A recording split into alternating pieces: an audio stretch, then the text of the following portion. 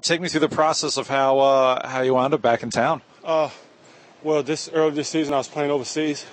Things didn't go the way I expected them to, and I had been at home for a while, and it was time to get back playing. I reached out to Jeff, and lucky enough, they were able to give me the opportunity to come in and play. So here I am. Good to be back. Yeah, it's always great to be back. Jeff and the Mad Ants have been great for me in my career. I grew a lot, so I'm just glad to come back and try to help the team win a chip. I know you just got in, but taking a look at where the roster stands right now, what do you think of this group? A lot of talent. A lot of returning guys, some new faces. I'm just glad to be a part of it, and I'm going to try to come and bring some leadership and bring what I do and help this team win. I was going to say, expand on that a little bit. What are you going to bring to the match? Some leadership. I kind of know what it takes to win in this league. I've been through it a couple of years. I'm a stretch four, pick and pop guy. I'm going to bring some toughness and physicality, get on the glass, just kind of do all those little utility things like that. Expecting a nice reception from the fans tomorrow night? Yeah, I hope so. It'll be fun to be back out there.